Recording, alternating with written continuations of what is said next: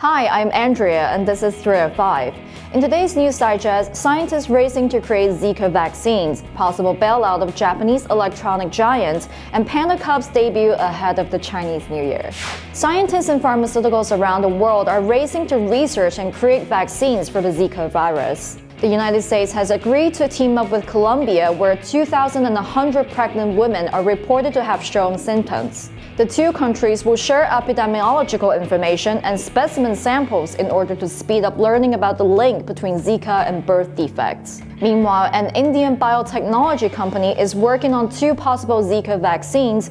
Japan's largest drug maker, Takeda, as well as France pharmaceutical Sanofi are also speeding up to create vaccines.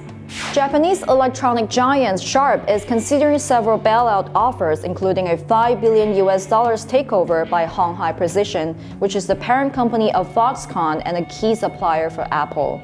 Products made by Sharp has once been popular across Asia, but the company has suffered massive losses and has been on the verge of bankruptcy for years. But Sharp remains an industry leader in liquid crystal display technology, which is also a key business for the Taiwan-based Hon Hai.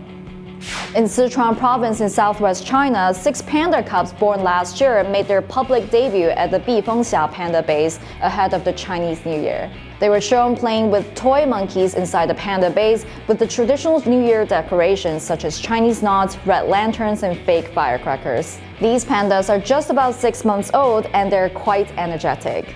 That's it for today. We at the China Daily wish you a happy Chinese New Year. 恭喜发财，身体健康，万事如意。